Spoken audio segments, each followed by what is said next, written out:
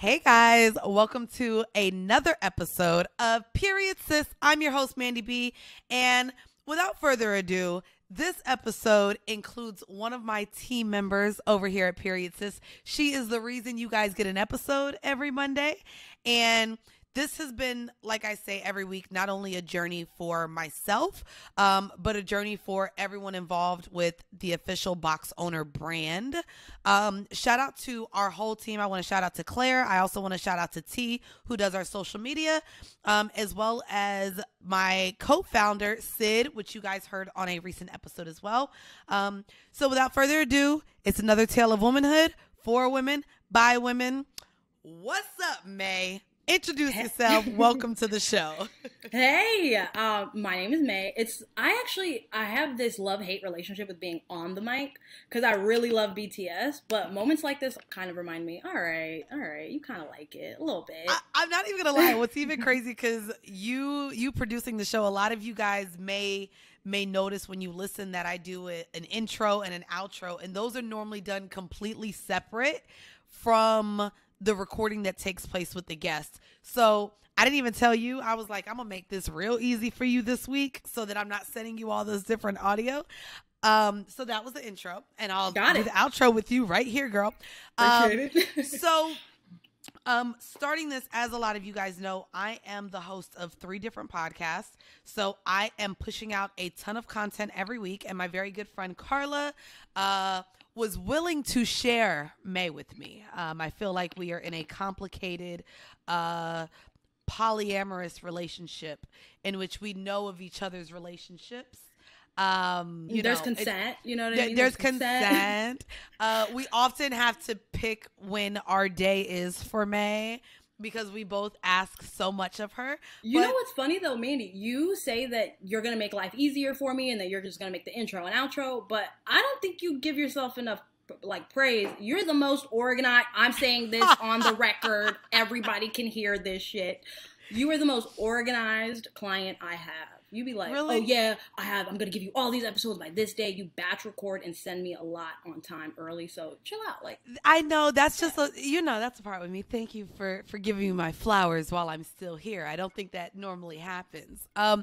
One of the reasons I wanted to do this episode specifically is because I learn a lot every week from the various guests that I have.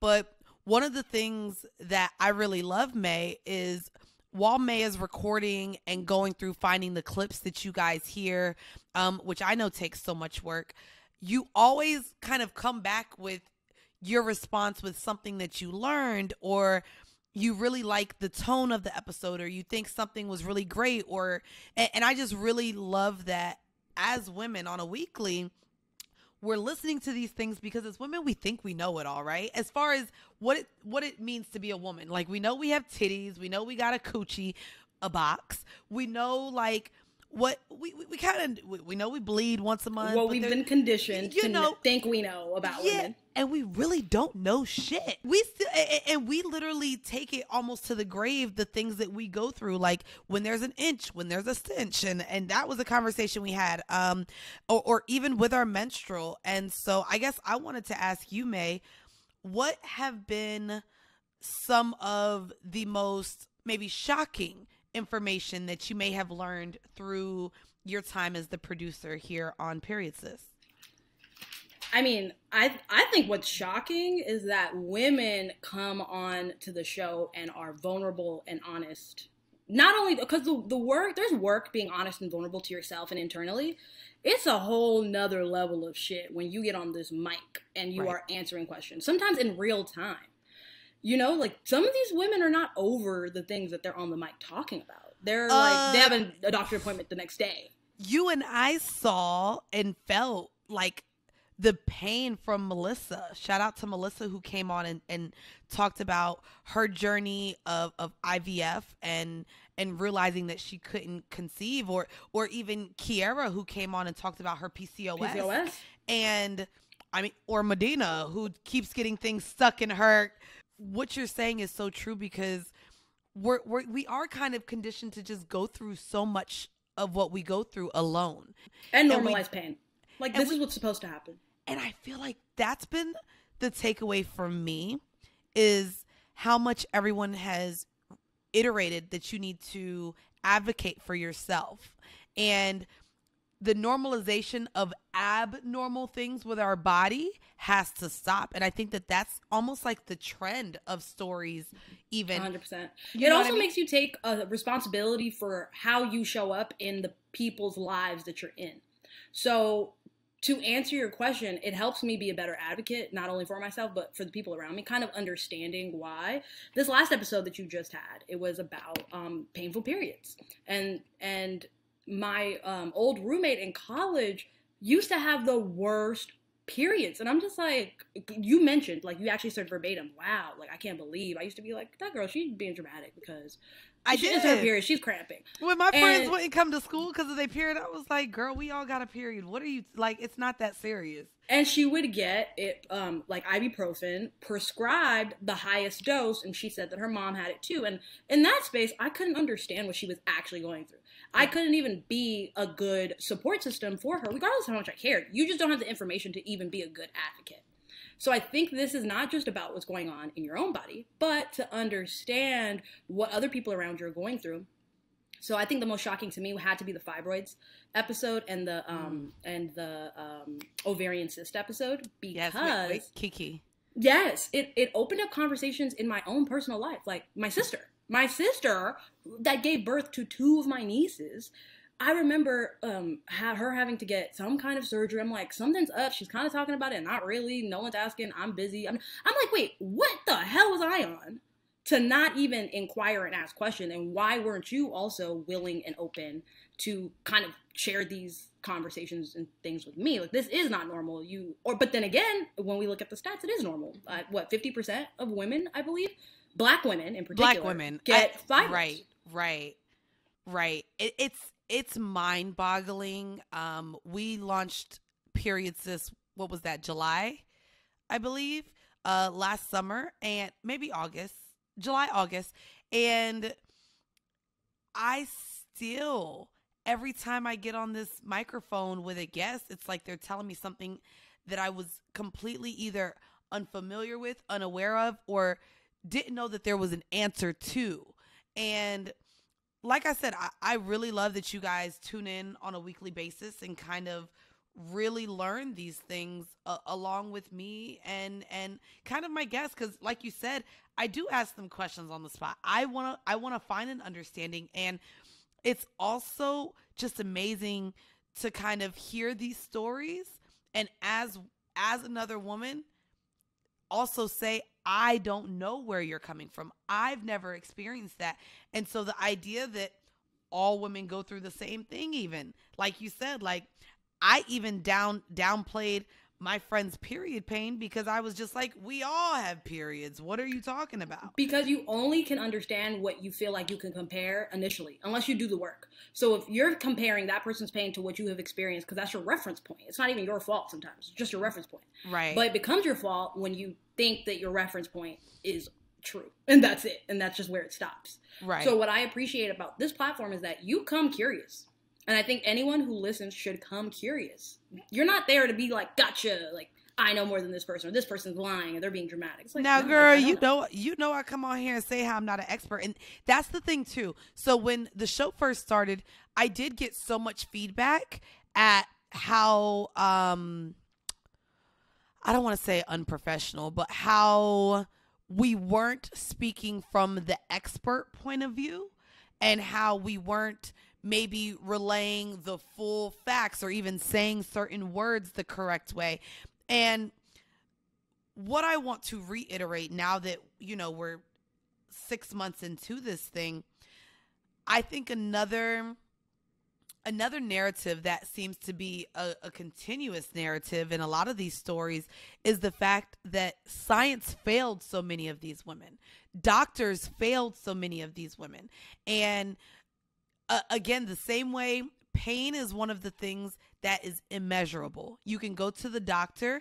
Literally, they cannot tell you that there's not a measuring stick for pain. They tell you 1 through 10, right? What's your pain level? Yeah, but there's literally no tool that can administer or tell someone else the pain that you are feeling.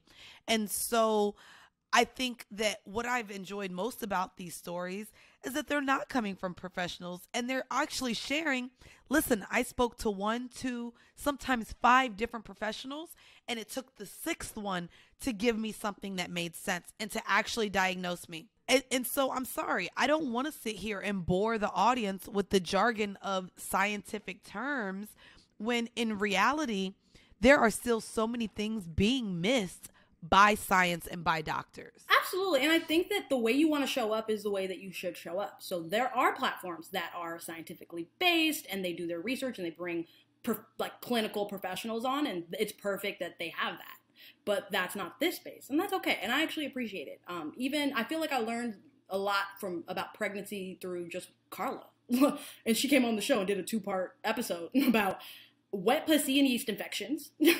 And then a serious one about, actually being able to go to appointments during COVID and not having your partner there and having that support system. So just even hearing, secondhand experiences made me reflect back into my life about how I'm showing up for the people around me and how I can educate people, whether that's, a healthy pH or that nigga washing with Irish Spring can't be fucking you with his Irish Spring dick because it's a fucking every pH.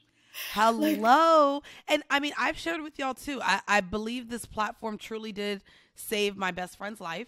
It was the story, I feel like honestly of everyone where they knew something was wrong and maybe they felt like they waited too late to check on something. And when my friend told me she felt something in her breast immediately, I said, don't call me until you go to the doctor and get that checked. I don't want to talk to you. I'll end the friendship right this second. You need to go to the doctor and get it checked, because I'm hearing too many horror stories of women that just waited too long, or had they caught something sooner, they could have had a different result. And as many of you guys know, like my best friend at 34 got diagnosed with breast cancer, and literally within her diagnosis had a bilateral double mastectomy 2 months later. And they literally said, if you would have came 6 months from now with this, we don't know honestly where you would have been and what we would have even been able to tell you. So like, it's so good that you came as soon as you did.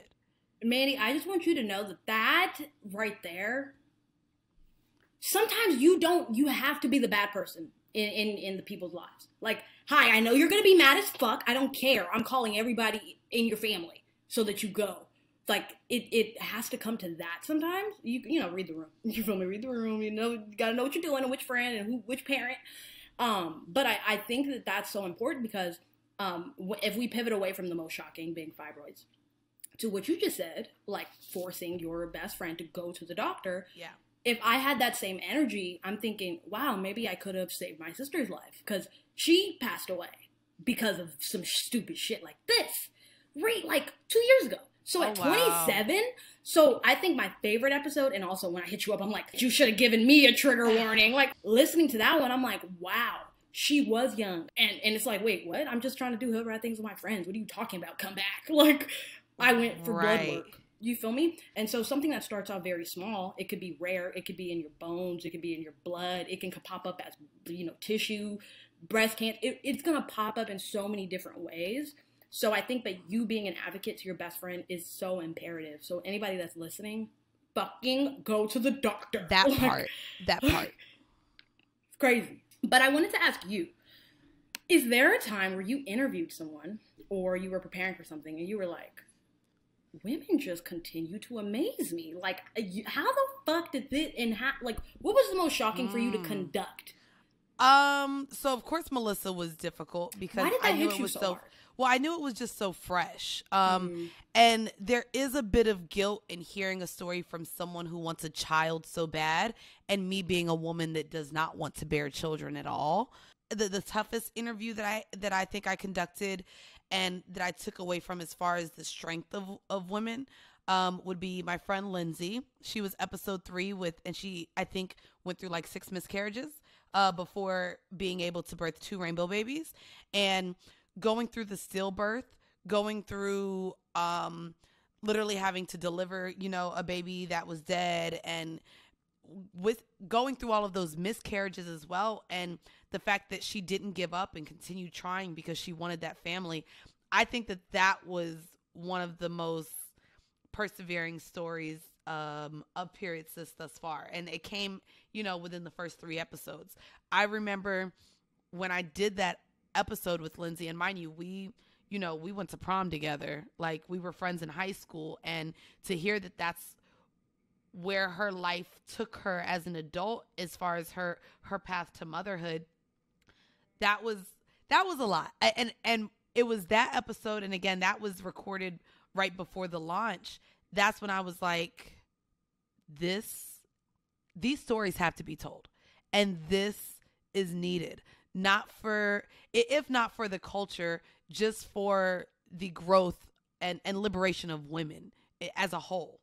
So I would say that was a hard one to edit too. I'm like, the miscarriage episode, because it's also the way she told it. She was like, the first one, then the second one, then I was like, oh my god, oh my god, wow, you are phenomenal, ma'am. Yeah. Because you know how easy it is to just be like depressed and just like under a rock and never pick back up and try.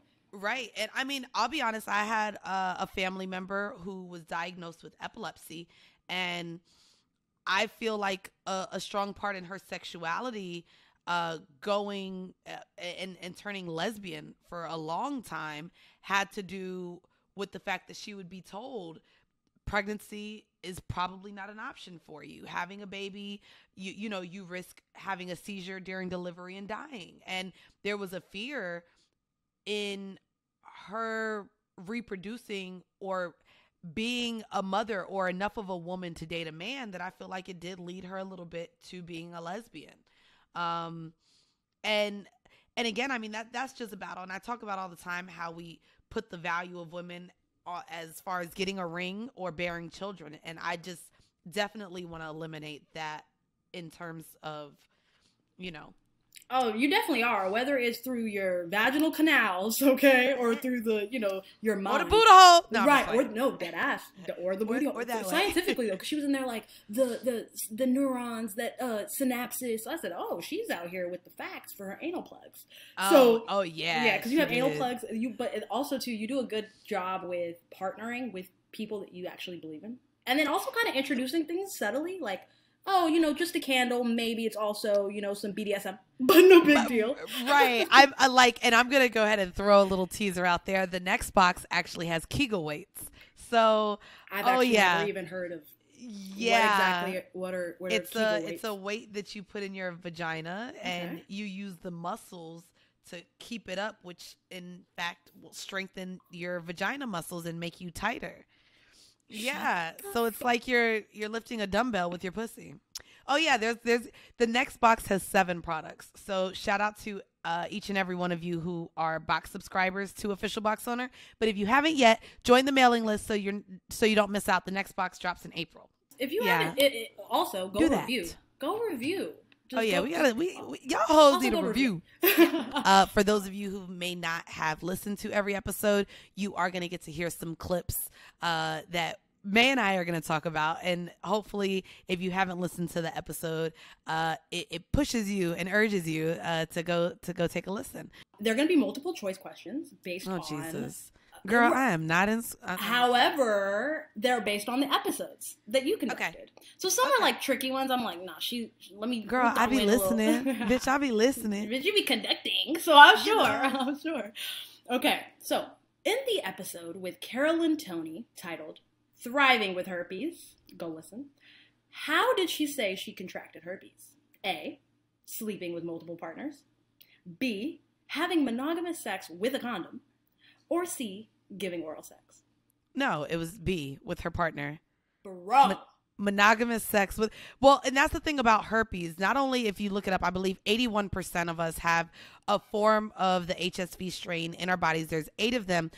But it is a skin-to-skin STD.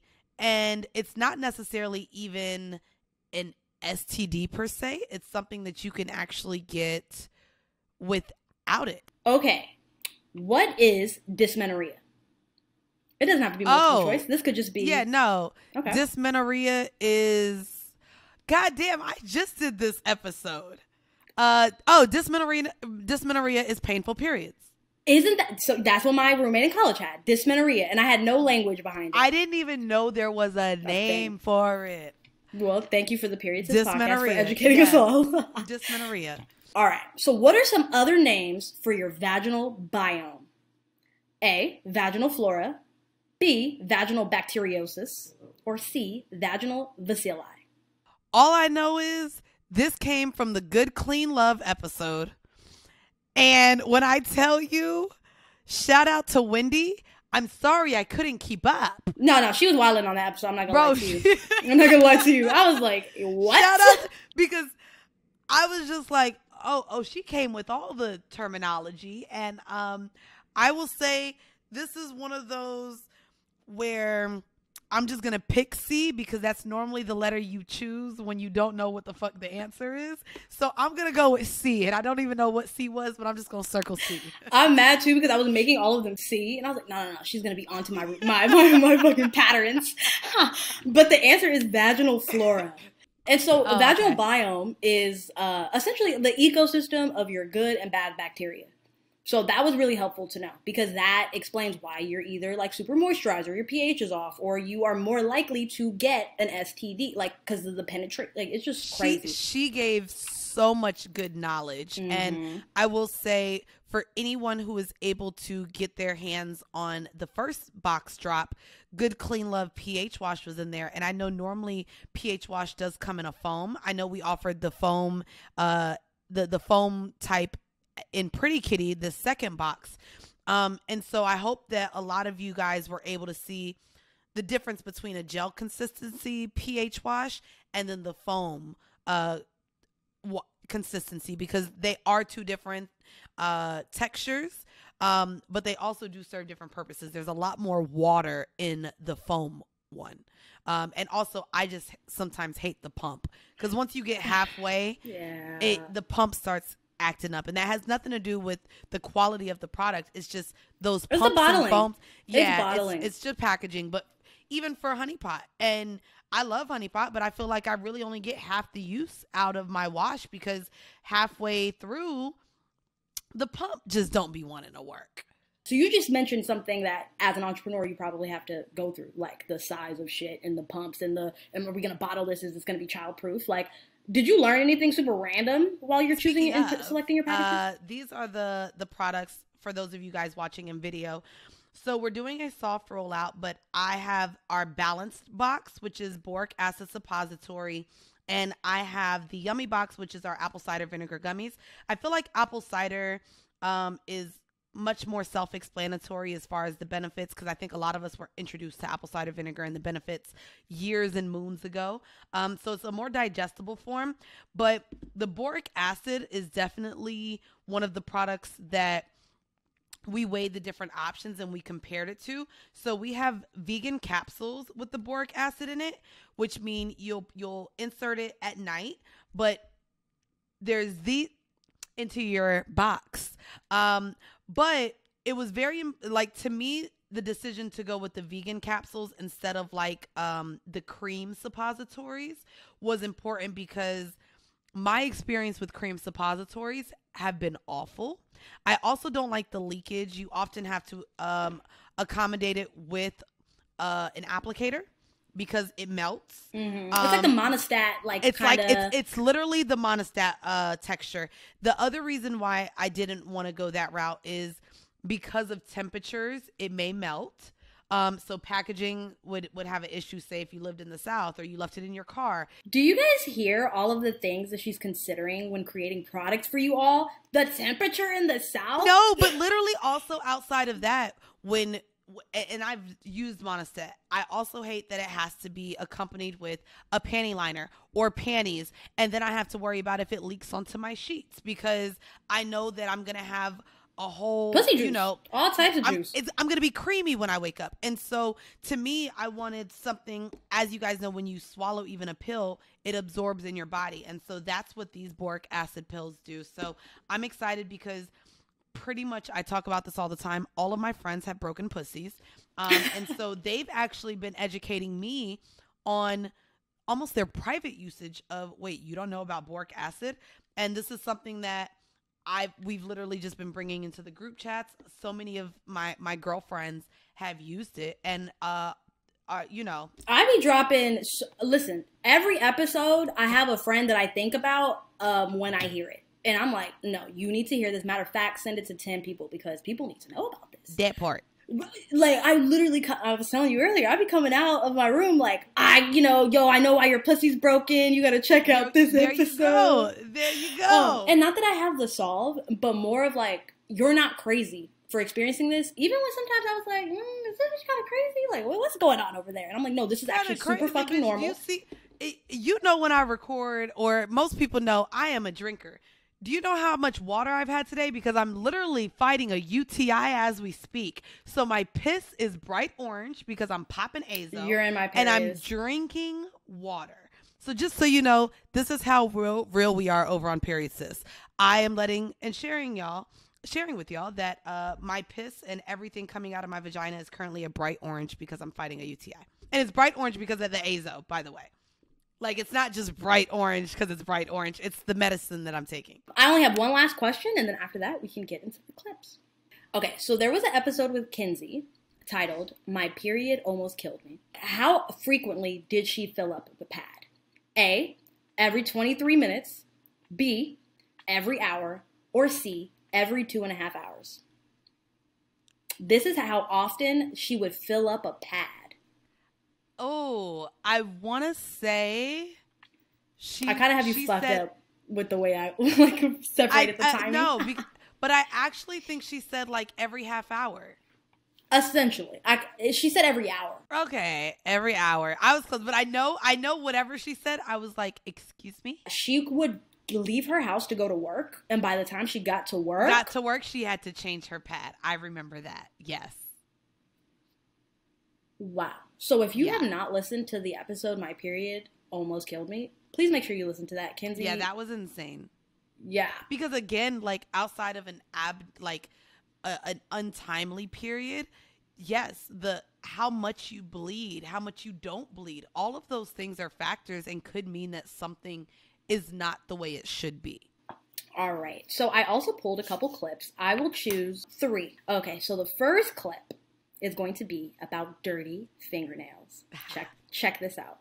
One of the most important things, and especially right now, we COVID aside, before a man goes to put his hands in between your legs, be sure that his hands are washed. Oh my God, yes. If you have some dirty fingernail man touching you down there, you will absolutely contract a yeast infection. So this was funny because I vividly remember it, but I've also almost bragged about how my man just always washes his hands. And it sucks because we met during COVID. So I'm not sure if this was a pre-COVID thing, but my man, when he walks into the house, he washes his hands. We can literally be making out on the couch and we know we're going to move it to the bedroom. He'll make a stop off at the bathroom to literally wash his hands. But not only does he wash his hands, he swishes his mouth Listerine. As adult women, we should definitely all implement into our bedroom routine when we're with our partners. And I think the same goes for what we do. I think we should be washing our hands, possibly swishing around some Listerine, because whatever we ate, if we go to suck his dick and then he puts his dick inside of you, then what? You're still getting that cheeseburger in your pussy. Okay, so this second clip was our second episode here on Period Sis, and it was by a fan favorite. Some know her as Coffee Bean Dean, but others know her as Medina Monroe. Medina, please take it away. At this point, my pussy just stinks so bad. I'm crying, Mandy. I'm literally crying myself to sleep every night. I don't know how long that tampon was in me. I don't know if it got fucked up and shoved inside of me the week before. I don't know if I shoved another tampon in. However old that tampon was, just like some stuffing in a Thanksgiving turkey stuffed in the back of my goddamn pussy. Black gooey stuff started coming out. Like I would pee and then drips of black, it looked like black ass coffee. I call my mom because at this point, each day the smell got worse and worse and worse. Now it has graduated from roadkill, like an animal died in my pussy, to now a whole human body. Yeah, a human decomposing. You smelled like a corpse. Bro, I smelled like a corpse. And I was like, literally, it got to the point where I was staying in the house like a couple of days. I was just in the house because I was like, I'm not about to be one of them bitches that's out. You know how you'd be like, how this bitch don't smell herself? Right. I do smell myself. And then also on top of that, in a couple more days, I'm going to see my nigga again. And I'm like, I'm gonna have to cancel this trip. I can't go see this nigga with a stanky pussy. With a smell. No. And I can't tell him. I was like, it's so new that I can't try to explain to him what's going on with my vagina. He's gonna be, niggas don't understand it. He's gonna be like, what? Do I have an STD? I'm like, did this nigga give me something? He might already be prone to why my pussy stinking. Bitch, I'm scared. So Medina is always welcome here. You guys may have also heard Medina on the Overkink butt plug episode with JC, where we talked about how a butt plug can enhance the bedroom, but also the fear of if it gets stuck. And of course, Medina has a lot of things that get stuck in her crevices and orifices and holes.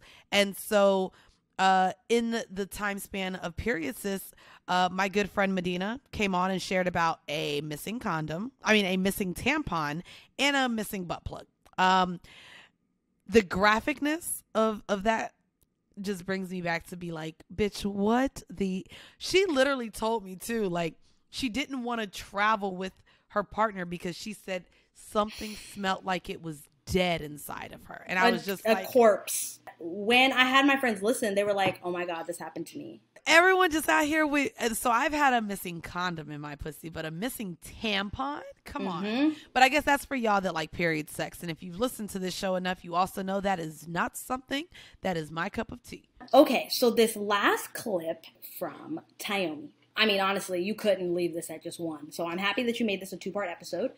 And this is going to be a clip about selling a service. Let's check this out.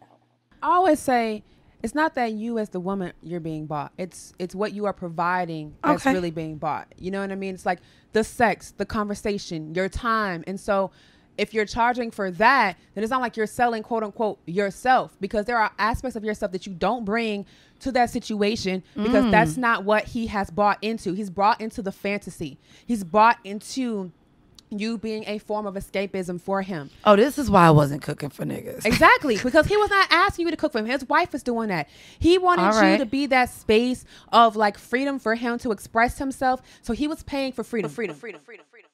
What I love about Tsehay is her openness, but as many of you know, I have another podcast called Horrible Decisions where we do focus on conversations regarding sex and sex work.